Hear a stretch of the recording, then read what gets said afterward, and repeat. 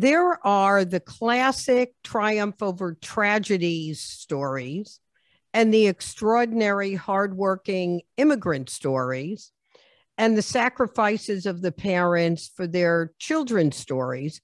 But rarely have I read about a family or a mother as inspiring as the Ejiofor family of Nigeria and England, who are all of those stories and more. Zain Asher, the international anchor of One World on CNN, is the beneficiary of this extraordinary mother and family. Her new book, Where the Children Take Us, How One Family Achieved the Unimaginable, is stunning, prescriptive, and a dramatic reminder of the saying that a goal is a dream with a deadline, or as Shakespeare says, action is eloquence. Zain, please accept my warmest welcome to Just the Right Book. Thank you so much, Roxanne. What a lovely introduction. Thank you. Oh, well, thank you. I've become a avid fan. People, I think, are sick of talking to me because all I do is talk about your book.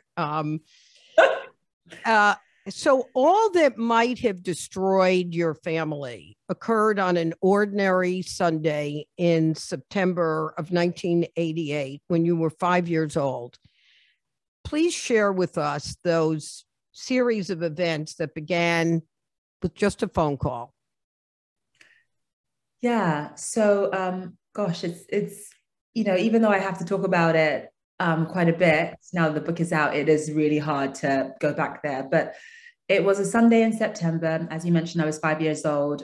My mom was in the living room, between the living room and the kitchen, and she was waiting for my dad to call because my dad and my brother were on a father-son road trip, and she was expecting my dad to call to say, hey, we've landed back in London, come to Heathrow or Gatwick Airport to come and pick us up. And my mom actually got ready because she knew what time the flight was supposed to land. And the phone call never came. And she was waiting hours and hours, and that phone call never came. And she was getting anxious. But in her mind, the worst case scenario was that they'd missed their flight, And so the phone rings at about 6:30 in the evening, and the voice on the other end of the line is not my dad. It's an extended relative in Nigeria, which is where the father and son road trip was taking place. And the voice on the other end of the line simply said, your husband and your son have been involved in a car crash. One of them is dead, and we don't know which one. And, everything just stopped for my mom. Everything was in sort of slow motion. She couldn't breathe. She was just, the way she has always described it is an emotional earthquake. Mm-hmm. I write in the book that oftentimes, we've all been through it where you're waiting to hear from a loved one and, they're supposed to call you or you're trying to get a hold of them. And in those hours or minutes that go by, everyone, maybe for a split second, might think the worst. Yeah. But normally the worst never happens, we've all been through that where you're waiting for your husband to call or your son to call. But usually the worst doesn't happen. And this was one of those times where my mother, for a split second, feared the worst, and the worst actually happened. Mm. So she gets on the next flight possible to Nigeria, and the entire journey, she's not entirely sure what she's going to find when she lands. She doesn't know who she's going to be burying, whether it's going to be her husband or her son. And people who haven't read the book, my dad and my brother were on this road trip across Nigeria, and they were going from a place called Enugu, which is a relatively small town, towards Lagos, which is like the New York of Nigeria. And it's a 6-hour journey. And somewhere along that stretch, the man driving them swerved into the opposite lane to cut traffic. And as they went round a bend, the driver obviously came into a blind spot, and the car was hit by a tractor trailer, and everybody in the car was killed instantly, apart from one person in the back seat where my dad and my brother were sitting. And so that is how the story starts off. And obviously, as you know, it was my dad who died in that crash. And even the story Zane, that they brought all the bodies to the morgue. Yeah. Yeah. So, this is Nigeria, 1988. The emergency services and the passers-by who came to the scene initially thought that everybody had died. I mean, that is what it looked like. And so everybody, all the passengers were taken into a truck and driven to a morgue. And it was only when the driver basically arrived at the morgue and began unloading the bodies that he realized one of them was actually still breathing, and that was my oldest brother. So Chiwetel was still breathing, and he started shouting, "Oh my gosh, this one is alive!" And that's sort of also why there was so much confusion, because initially our relatives back in our village were all told that there was this accident and everyone had passed away.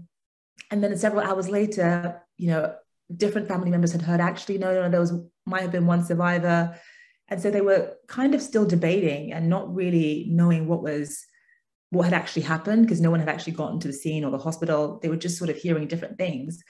And that was what was happening when one person actually called my mother. They just didn't know, So, yeah. So, Zane, there's a moment early in the book that to me ended up defining so much of what you write about after. Your mother can at this point barely function. Her husband's gone. Her brilliant son, your brother, has been expelled from school. Chiwetel is still alone in a dilapidated hospital thousands of miles away, and she's literally hiding under the covers in her darkened bedroom. And you describe that a sense of calm encompasses her, and the thought that anchors her is the term, remember who you are. What did that mean to her? Yeah, so even before my father passed away, my mother had already been through so much in her life. She, as you know, survived a civil war in Nigeria, a civil war that was so brutal, so ugly, so vicious that people had to eat snakes to survive, because starvation was used as a weapon of war. So my mom ate snakes, she ate termites. I mean, people ate lizards. And she was the oldest child in her family. My grandmother ended up having about 9 kids total. But at that time, she'd only had about 6 or 7 or so. My mother was the oldest. And so it was her job, even as a 14, 15-year-old, to take care of her younger siblings and to make sure that her siblings did not die of starvation as so many others did. And so one of her jobs was to go out to the marketplace and sell cassava. And, she risked her life doing that. There's one episode I write about in the book where she's selling cassava, hoping to make a little bit of money to buy some extra food for the entire family. The entire family's weight is on her shoulders. She's almost like a parent in a way. And so while she's doing that, while she's selling cassava in the marketplace, she suddenly hears machine gun fire raining down. There are explosions. She runs into the bush with her younger brother, my uncle, and she looks back, and people that she'd been speaking to just minutes earlier are now lying lifeless on the ground. She is just, the marketplace was utter carnage. And it's really seared into her memory because so much for just a child. She was 14, 15 years old to go through and to witness and to carry the responsibility of looking after her family. And one of the things that she sort of taught her younger siblings, that was obviously passed down from my grandmother, is that during those times, never ever finish your food. Even though everybody around you is starving, it sort of sounds counterintuitive, but never ever finish your food, because you don't know when your next meal is coming. So the idea is that if you have a little bit of yam, some rice, a grasshopper or whatever, you only eat half and then you save the rest for the next day because you don't know when your next meal is coming. And during that time, her younger brother Arthur also died as well. And so my mother had seen a lot. She'd experienced a lot, and there was an inner strength in her that she hadn't really tapped into in a long time. It's an inner strength that sort of remained dormant for many, many years. But that is what she drew from in those quiet moments when she was just contemplating what was happening to her family. And the thing that, you know, there are a series of things that she comes up with as solutions to, you know, what she would consider errant behavior by one of the four of you. Well, not your littlest sister. Your littlest sister, at least in this book, there doesn't seem to have been any corrective behavior that your mother had to go to. But the fact that she conjured up these ideas, and the first thing that she conjures up, aside from like going into high gear chores for all of you, is she literally brings herself to a bookstore and decides that there's going to be a family book club. So I'm struck by a couple of things with that. Your mother was not uneducated. She had studied and became a pharmacist and had a pharmacy. But, you know, even still, I know from our bookstore that there are people who are intimidated by going into a bookstore. But your mother marches into the bookstore somewhere in London and has them tell her all the classics. You know, maybe she had heard of them, maybe she hadn't. And she decides that you're going to have a family book club. Now you have, you know, James and the Giant Peach, but these guys are like doing the Three Musketeers. So how do you think she came up with it? And did it really work? Did everybody sort of get on with the game? Yeah, so she came up with it because my mother's education is interesting because her education was interrupted by war. So during high school, there were like 2.5 to almost 3 years where she did not go to school at all. However, prior to that, she was actually relatively well educated. So it's sort of this weird mixed bag with her, that up until the age of about 14, she was educated by British nuns. I mean, Nigeria was a colonial country at that time. And she was educated in the northern part of Nigeria, Jos, which was like a major sort of commercial hub for the British. And her dad had a good job working for the tin mines, which was run by the British. However, the war changed everything for her. So, you know, it's sort of like she is kind of educated, but kind of not, if that makes any sense. No, it does. So, you know, there's this massive gap, you know, when she should have been learning. Although my grandmother was, and I write about this in the book, was very encouraging academically, whereby, you know, even though her children weren't necessarily going to school for 2.5 to 3 years, she did sort of give them donated books to work through on their own. She did teach the younger kids basic math, the kinds of things that they would be learning in school. And also my dad was somebody who was very, very well-read. And so when it came to the classics, it was like her level of English literature kind of had stopped. You know, it was like a 14-year-old's or 13. It got hijacked. It got hijacked. But then being married to my dad, she was aware. My dad, who was a doctor. He was a doctor, but he had the mind of an artist. He was incredibly creative. He loved writing songs. He loved reading. He was a good dancer. He was a great dancer. I mean, you know, even though he was technically a trainee doctor, in his heart, he was an artist. And I think that if he could have had his own way and not sort of felt under pressure by his own sort of family in Nigeria to become, obviously as an immigrant, you know, you feel the need to become a doctor or a lawyer or those kinds of jobs. If he had his own way, he would probably be a professional, full-time musician, and that's it.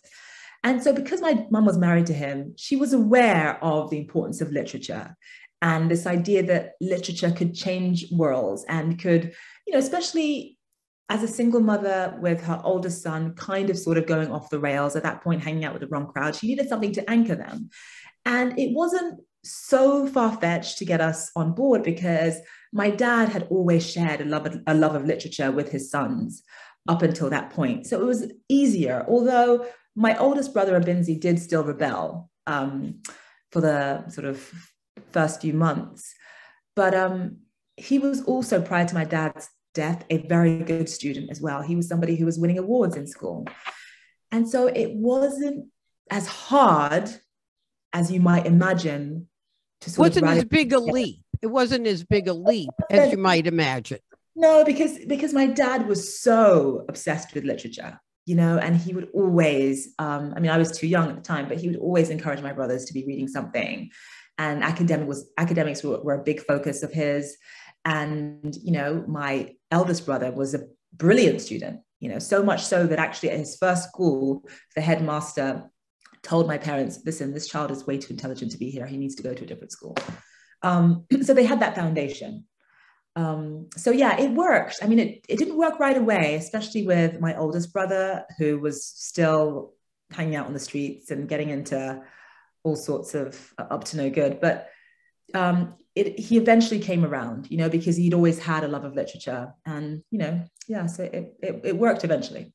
But, you know, one of the things that occurs to me is I'm listening to you speak, and growing up as the child of immigrants with heavy accents, that, you know, how much do you think your parents or you ran into, because your mother had a Nigerian accent, where people presumed she was less educated than she was? Do you think that that was something that she had to just knock out of her mind, or didn't even notice but was present? No, she definitely noticed that. That was, I mean, they came to England in the early 70s, and immigration was a huge hot button issue. I mean, yeah, that was all the politicians seemed to be talking about. You know, there was this whole sort of, I don't want to call it a campaign or a movement, but definitely a common refrain among the far right leaders in the UK at the time was keep England white, you know, and that was something that, so she just sort of felt generally unwelcomed. People thought that people from Africa were not educated at all. And so she definitely felt that people looked down upon her, which I think is quite common for people who are either minorities or immigrants coming to the country. I mean, when my parents were liberated and came to the United States in the 40s and 46, you know, there were lots of people who didn't want, you know, they turned some ships around that brought, and they were white. Mm-hmm. So I think that you know, the US and Britain were isolationists for a long time. But one of the things I learned so much about was Nigeria. And, you know, I'm a little bit embarrassed to admit how little I knew, other than I considered Lagos a very sophisticated Western kind of a city pre the Civil War. But you talk about in the book, I mean, there are some amazing statistics that you've got, that Nigerians make up 1% of the Black population in the United States, but represented in a year 25% of the Black students at Harvard Business School. That in 2021, 3 of the top 5 richest people Black people in the world were Nigerian. Mm-hmm. And that Nigerians represent the most educated immigrant group in the United States, also at a moment in time. So what is it about Nigerians that has contributed to that kind of mark on the world? Well, there's so many things. I mean, you know, we'll get to some of the parenting strategies that I talk about in the book. But one of the reasons why I had a hard time writing this book is because I know that some of the stuff that my mother did for us, such as the family book club, such as, you know, we're going to talk about the school syllabus and Shakespeare. Yes, the school syllabus is actually not uncommon for a lot of Nigerians.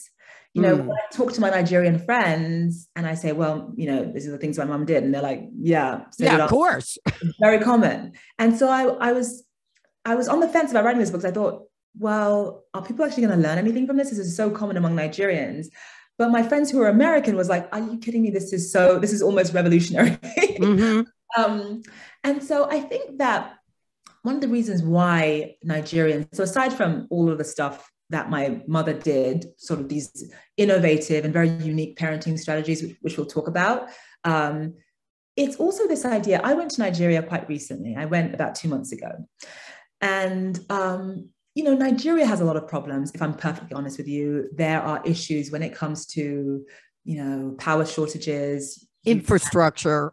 infrastructure challenges. You might be working at your office and suddenly, the power goes out. That is very common. People tend to have 3 or 4 cell phones, one for each different network, just in case one network cuts out, you have another cell phone, etc. There's major infrastructure challenges. So when I was in Nigeria quite recently, I was lucky if I got one thing done all day, because I might start a project and then suddenly the light goes out and my computer's not charged and there's no internet or there's no power, etc. I have to think to myself, okay, I need to go to this person's house or this particular hotel to work, etc. So productivity is a major challenge. When I come to America, I'm amazed at how productive I can be, because I don't have to worry about power supply or power outages or energy issues or bad roads or poor infrastructure. I can just get my job done. And I think for a lot of immigrants coming out of Nigeria, because they are trained in that kind of environment, in an environment where they're doing battle every day, having to contend with all these infrastructure challenges. I always say in my book, I've said in my book, if you can, survive in Nigeria, you can survive anywhere. If you thrive in Nigeria, you can change the world. So having that kind of training ground for resilience, and then using that, every sort of all of that, the muscle that you've built up, and then coming to a place like America where you don't have to deal with it anymore, you can just focus on your work, you can really thrive. And I think that that's not the story of just Nigerians. I think it's a story of a lot of immigrants. That's why I think a lot of immigrants tend to come to America and do well, because of what sort of training they've had in their own countries. Yeah, it still seems, when I thought about it and I started doing more reading about Nigeria, I even watched, you talk about the dance your dad did. I went and watched videos of what that dance looked like. And so I think there must be something else. People are coming from other very difficult circumstances, but there was let's move to something practical, because I think it depicts the unusual quality that I'm now attributing to both your mother and the Nigerian culture. So she doesn't think you're doing as well in school as you ought to be doing. Mm-hmm. So she decides, I don't know who the hell would come up with this idea except your mother. She's going to get the school syllabus for the whole goddamn year. Mm-hmm. And so the concept of you're going to learn this ahead of time, like, who makes that up, and how did it end up working? It was genius, actually. So my mother, I wasn't doing well in school, and I even as a 7-year-old, I did not enjoy going to school. It was a battle to get me to go to school. I just didn't feel like I fitted in. I didn't feel like it was for me. Didn't feel welcomed. I was one of the only sort of Black students in the school, certainly in my grade. And so the teachers at the parents-teacher evening complained to my mother about, my lack of engagement. So before she leaves, she asked the teacher for the school syllabus for the year, and she comes home and she figures out what I'm going to be learning in school in, say, a month or 2 from then. And she started to teach it to me at home beforehand.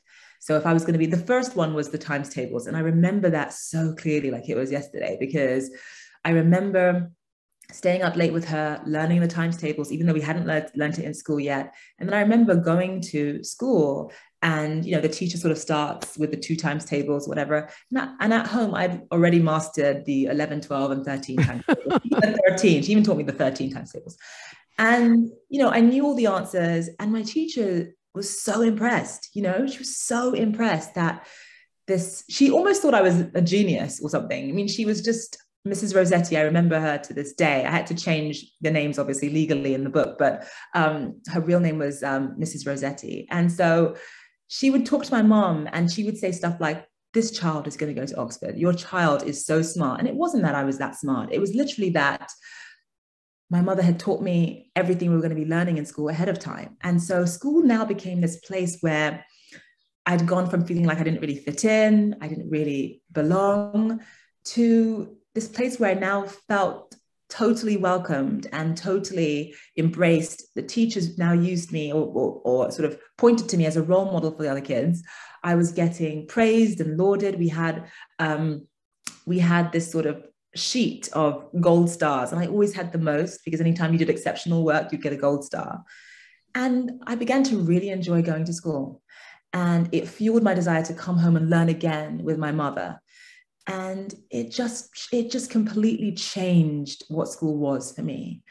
And then it also meant that I now understood for the very first time in my young life that what you put into something is what you get out. That was the first time I understood, if I work hard, then this is what happens in school. I like school more. I get praised by my teachers. And it just, it sort of fueled itself. And so I think that played a small part in putting me on the path that I am on today. It's genius.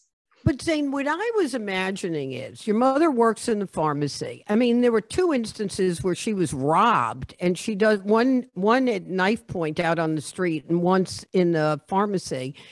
She comes home. She doesn't even talk about it. She's got 4 kids, and she gets dinner on the table. She works 6 days a week, and then she does the goddamn school syllabus with you. I mean, I'm just thinking about it as a parent. Right? You have 2 kids, a 3-year-old and a under 1-year-old, right? Yeah. Yeah. And, I mean, did you have any concept when you were little, or did your sister, well, your little sister wouldn't have, but did your brothers have any concept of how unimaginable this was that a woman could do this? Do you know what I think it is? I think that I think this is a big part of it. I think living through war and also to not just fend for herself, but fend for her siblings at such a young age and basically she was a parent to her siblings, basically, all intents and purposes. And also the fact that my grandmother had done the same thing for her. As I mentioned, during the war, my grandmother, her kids went in school for 2.5 years. So she educated them. She helped. I mean, she had limited education by herself on her own, but she was instrumental in teaching the very young kids, the smaller children, basic math. She told Igbo folk tales. That's our language. She gave my mom donated textbooks to work through on her own. So even though they weren't in school, they had study time. Even in the middle of a civil war, they had study time. And so it meant that my mother ended up doing very well in school, despite the fact that she'd missed 2.5 to 3 years of school. When it came time for the final sort of examinations, my mother ended up getting what is called a grade 1, which is like the highest honors. And in our village, no other woman had ever achieved such a distinction. And so she was really lauded. And it was only because my grandmother created this environment where, despite war, literally there was no excuse, not even a war is going to stop my kids from learning, And so coming from that kind of environment, I think that's what spurred my mom through that, honestly. I mean, there's no other real explanation because I am a mother myself. And I'll tell you that, that would be difficult for me to come home from work, from anchoring on CNN, and then work through the night, teaching ahead of time. But I haven't had the training that my mother has had, that kind of resilience of living through a war zone and seeing the absolute worst and fighting through that.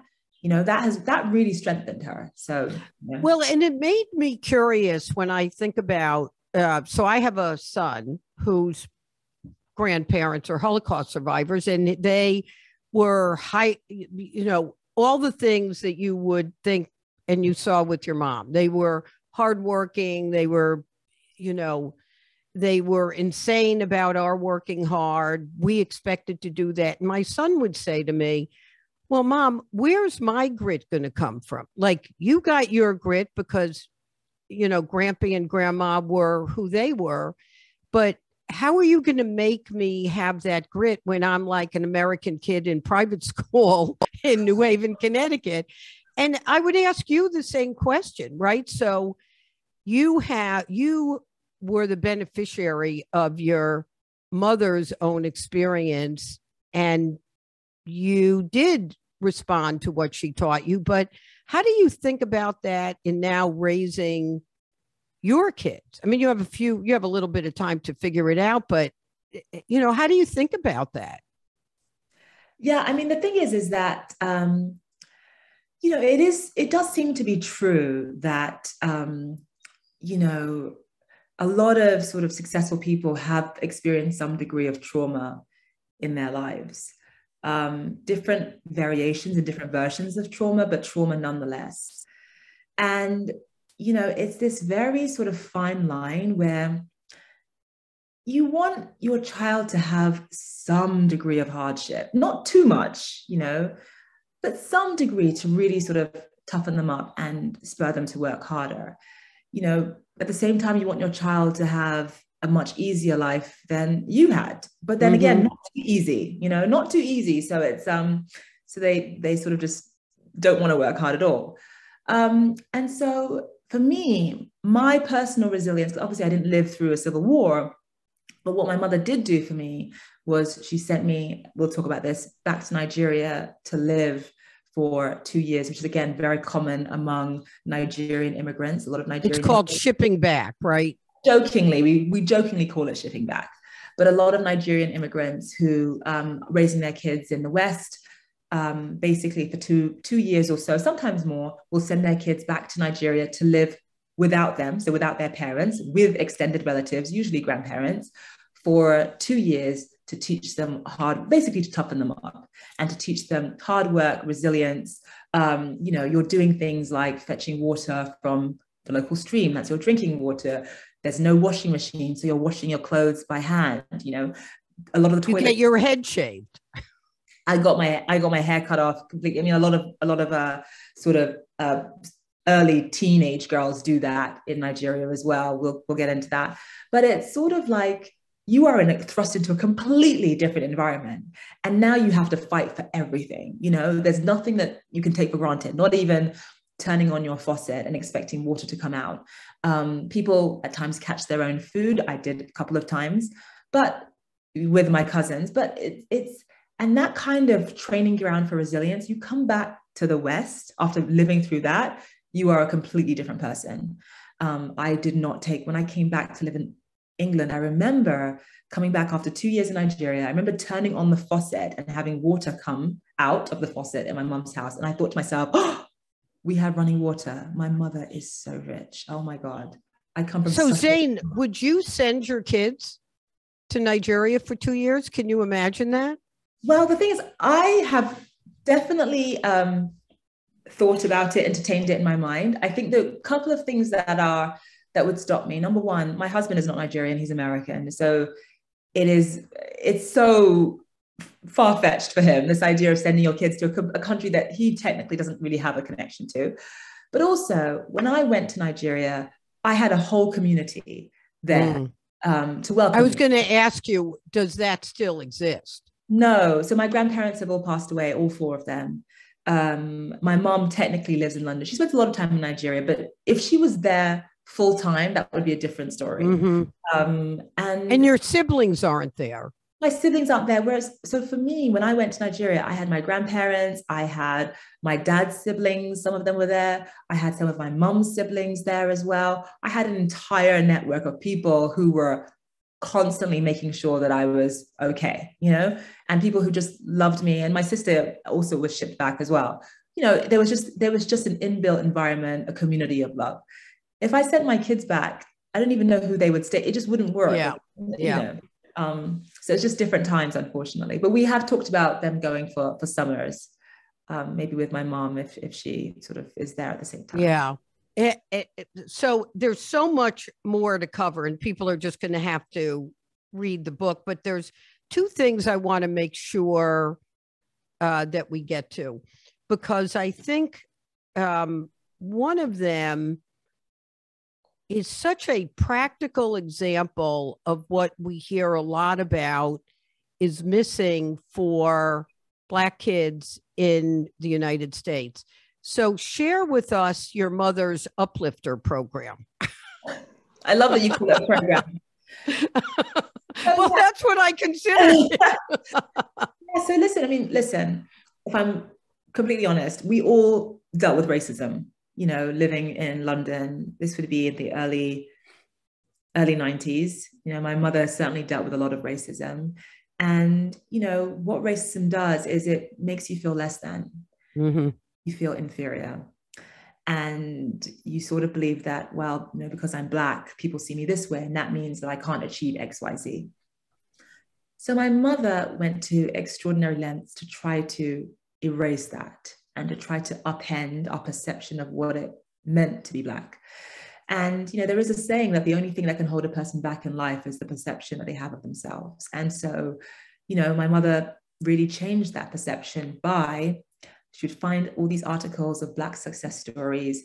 So, from like some key British newspapers, anyone, it was things like poets, writers, even people in entertainment, anyone who had done something extraordinary, anyone who had somehow achieved something just quite remarkable in terms of their career.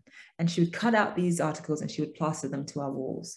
And she also had a binder as well that she would flip through in the evenings and she would show us, And it meant that we would come home and we would be bombarded with images of people who looked like us, who were doing extraordinary things with their lives. And, even though she focused on Black success, because obviously we're Black, I think that in a way this can apply to everyone, because every child, regardless of your race, every child will have a tape that plays in their head about what they can and can't achieve and why. And because your children's thoughts are not printed on their forehead, it can be quite difficult as a mother to know what tape is playing in your child's head. That's such a great line, Zain. That's such an important statement, that as parents, you don't know what tape's playing in their head. And really, as I'm listening to you, your mother was creating the tape. Yeah, if you have Black children who are minorities in an all-white society, it's quite obvious what the tape is, because my mother had experienced it herself. She knew that we were dealing with racism at school, so it was obvious. But I think for a lot of people, it might not be obvious what the tape is, and which makes it difficult. But, if you can find a way to change the tape that plays in your child's head, and to find a way of making sure that, you can improve your child's perception of themselves in some small way, I think that can have a profound impact on their lives. And so, by just seeing people that look like us who are doing, just amazing things with their lives, we began to slowly believe that we could too. She drummed it into our heads that the people in these articles, they are just like you. There's no difference. If you work hard like they have worked hard, you can have what they have. And so, a lot of people of color, obviously I grew up in England, when it came to things like applying to places like Oxford and Cambridge, I'm sure it's the same for Harvard and Yale here, a lot of people of color, even if they have perfect SAT score, even if they have the perfect grades, they don't apply. They don't even apply because they just sort of think that, those places are just not for them. That's what they believe. And in a way, they're not wrong. However, when it came to applying to Oxford, and we'll talk about Oxford in a second, because my mother had worked so hard to change the tape in my head, I really believed that I deserved to go there. When it came to applying, there was no part of me that thought, well, because I'm Black, I can't. No. But this cracked me up. That scene totally cracked. So there are two scenes there were a lot that made me smile, but this one cracked me up. So in England, in order to even apply to Oxford or any school, you need your teachers to sign on that this is the grade that they're going to project for you. And then obviously you have to make it happen. But first they have to even believe that this projected grade is achievable, right? So Yeah. Predicted your grade. mother goes there to talk to them about going to Oxford, and they're like, go home and take some drugs. She's a smart enough girl. She could maybe go to University of Edinburgh, but she's not going to Oxford. But your mother, at the age of 16, took the first of 6 trips with you in the car just 13. for you to 13 Yeah. When I was to 13. soak it in, Yeah. Yeah, no, she started young when I was young. So at the age of 13, my mother would take me to visit Oxford just so I could see and believe, in the possibility of me one day going there. And at the time, I had no idea what Oxford University was. I didn't know why it was so prestigious. I could barely even pronounce it. But we would just go on these trips where we would just walk around. And Oxford University doesn't really have a campus, so it's kind of like NYU, where it's blended in with the rest of the city. And we would go on these trips and these mother-daughter trips, and slowly but surely, it began to feel, especially as I learned a bit more about the university, it began to feel normal, this idea that I could one day go there for university. And it got to the point where when I was in trouble, if I'd stayed out late or if I'd rebelled or if I'd done something, rather than grounding me, my mother would take me back to visit Oxford. Yeah, she would drive back.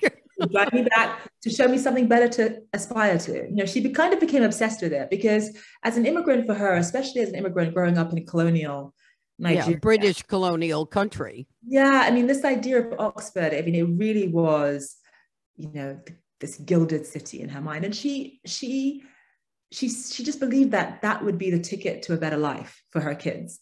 And also, she's not completely wrong, because England is a class system, I'm sure you know. Yes. There is limited social mobility for a lot of people, especially people of color. Generally, if you are born poor, you're going to stay that way. It's not like America, right? And America has its problems as well, but England is a completely different world. And there are a few avenues, to make it out. And one of them is going to a prestigious university. That is absolutely a way that you can sort of elevate your socioeconomic status. And so my mother just got it into her head that would be the ticket to a better life for me. And, nothing was going to stand in her way.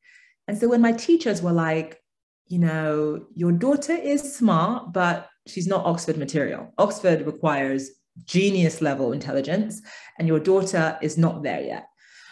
My mother came home and she told me, and she was really disappointed, because she'd obviously spent the last several years taking me to visit Oxford, sort of planting the seed that it was there. It was, she'd seen that with all of the images of Black success that she had sort of shoved in my face, that was actually having an impact. And, visiting Oxford, she believed would do the same for me. And so when the teacher said they wouldn't support me if I applied, that fighter spirit kicked in again. And so she paced her bedroom and she was like, what can I do? How can I guarantee that my child is going to go to Oxford? Like, what can I do to make it happen? She came to me and she said, I figured it out. I know exactly what to do to guarantee that you are going to get into Oxford University. And I was like, what, Mum? And yeah, she basically decided that she was going to ban me from watching any television whatsoever until I had an actual Oxford acceptance letter in hand. No TV, payphone. No TV. And then, yeah, because I spent all my time now without television, I used all my spare time on the payphone, talking to boys and talking to anyone who would listen.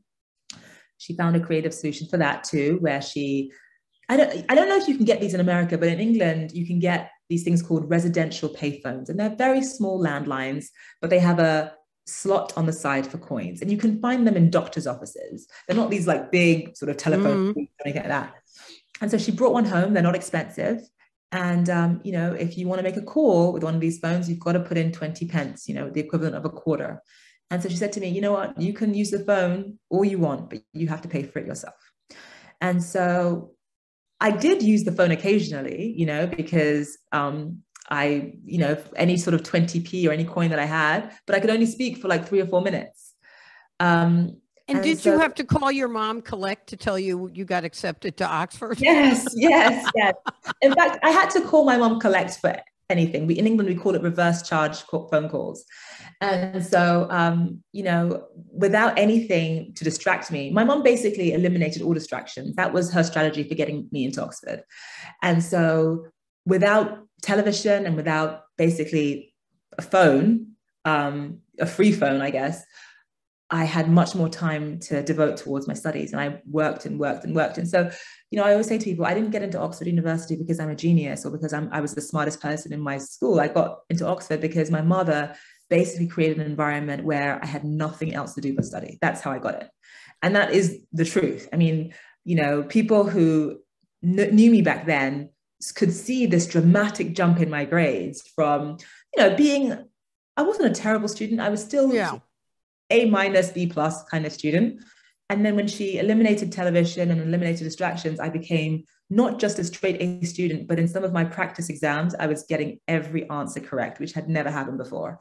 And so, and then when I got the acceptance letter into Oxford, I had to call my mom to tell her, and I was so emotional, but I didn't have any coins. So the way we could always call if there was an emergency by just calling collect. And so I called the operator and I was like, can you put me through to my mom's pharmacy? And she accepted the charges. And I told her, and it was just so emotional. Oh my God, I'm going to even tear up thinking about it, because it was just. And the village in Nigeria had their own party to celebrate your.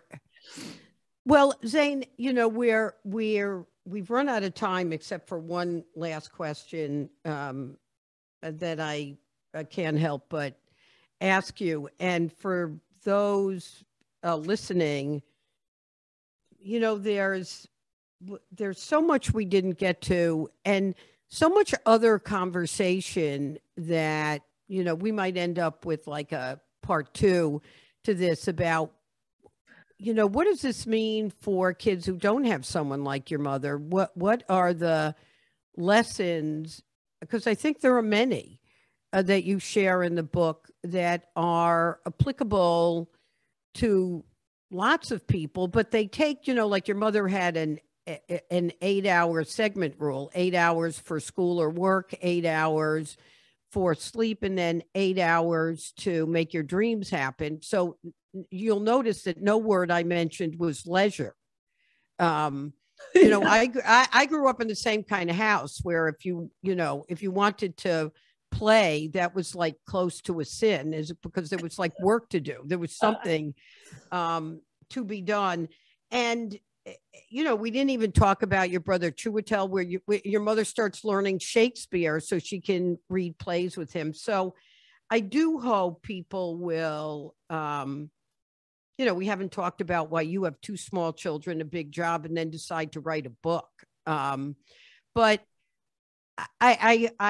I really hope people pick this up, and I hope you continue to spread the word about how this, not only your incredible story and your mom's story, because this is really a book about your mom, but about what this means for all of us as we try to sort of make our way in the world. But the probably obvious question for me to ask you is, all 4 of you are wildly successful. As I mentioned, your brother, who was played Benjamin Northrop in 12 Years a Slave, was a BAFTA winner. Solomon. I actually read the book before I saw the movie. Oh, you did? One of the It's really worth reading. Anyway, what would your father say seeing the 4 of you? And do you think he'd be surprised, or this is what he would have expected your mom to make happen? Oh my God, that's such a beautiful question.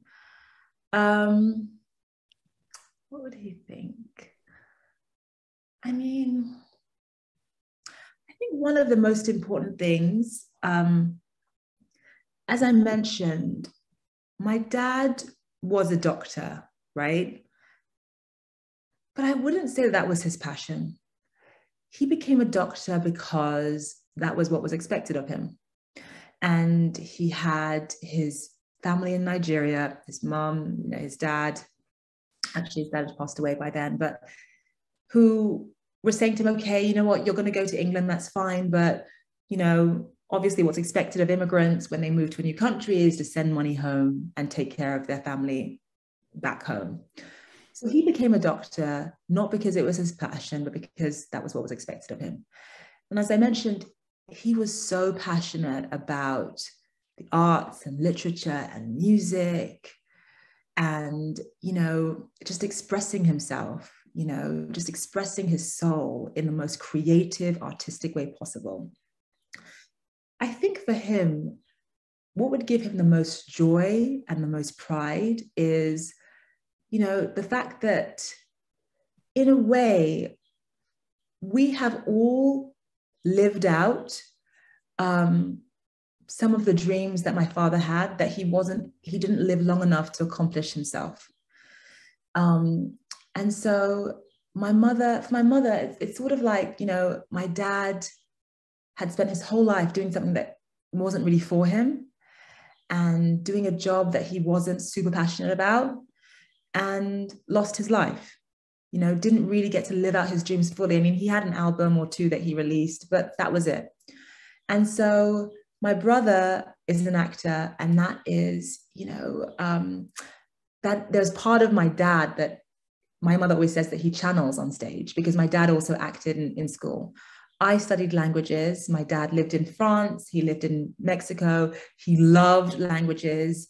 He actually did part of his medical degree in Spanish. And he was so passionate about connecting with people of all walks of life, as I am.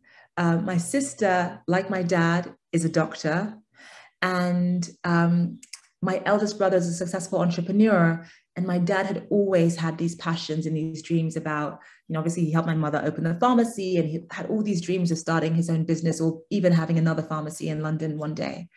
And so I think what would give him the most joy is that all of the dreams that he held close to his heart, that he never was able to sort of see to fruition, his 4 children have almost done it for him. And so I'm so proud of that, we've all taken a piece of my dad and, kept his memory alive through what we have chosen as our careers. And I think that, I think that he would be too. And plus we're happy, none of us have gone into careers that we're sort of bored by, or that, we're not engaged in particularly. We're very aware that we only have one life, and I think that when your father dies so young, or you lose a parent so young, you are aware that you really do only have one life. And none of us are sort of ever going to waste this amazing opportunity that we've had in terms of life by doing something that, we're not crazy about. So yeah, he lives through us.